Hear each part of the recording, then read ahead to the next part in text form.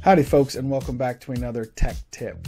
So this week we are going to be looking at 99 math.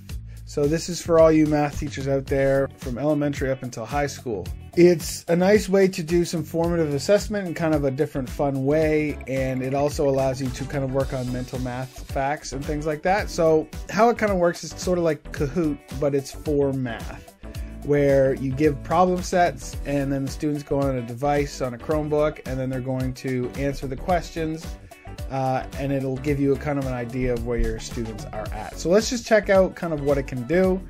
You're going to start an educator or teacher account. I'm going to log in with Google. With the free version for educators, you can do live practice. I don't think you can assign it for homework, but we're just going to focus on that kind of formative assessment piece anyway. So you can see all the different things. We have equations, number lines, exponents, perimeters, division, addition, order of operations, money, and time, and number line. All right, let's check out perimeter and area. So let's do rectangle, triangle, pentagon, perimeter, or tetragon, perimeter. Let's do triangles, and we're going to start some practice. So we are going to do a fluency game. Then you set how long you want the game to run for. So let's do 5 minutes. So it'll be 3 sections of 1.5 minutes. So now you invite your students to play the game. So like Kahoot, you can invite them with just a game code. So they don't have to log in with their emails, which is what we always like to hear.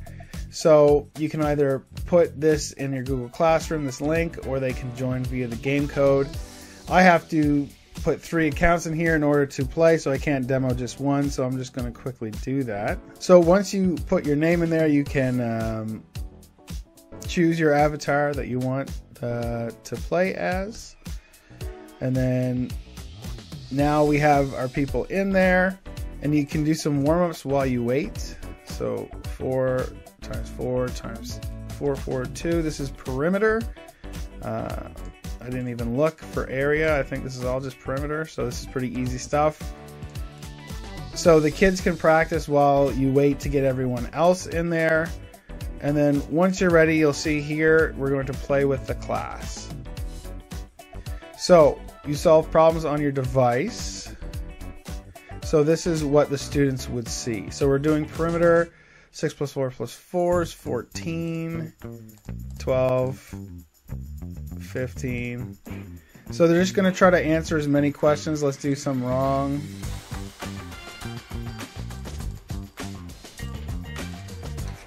And then it's going to tell you your class accuracy. So you can see here, it's counting down the time. You're seeing how many problems are solved for the class. You can see common mistakes. So if there's a question all the students are getting wrong, you can see those. You can see your students, how they're doing. So you'll be able to see their name there, their username, and how well they're doing. And then at the end of the round, it generates some results. So you can see the accuracy of the class, and then you can see the mistakes and things. So you can run that through the 3 rounds and then have this idea of where your students and your class as a whole is with the topic. Let's do something a little more challenging. Let's do equations. We'll do some multiplication. I guess they only do 1 through 12. So I guess this is more just for elementary and middle school. I don't know how much of a use it is for high school.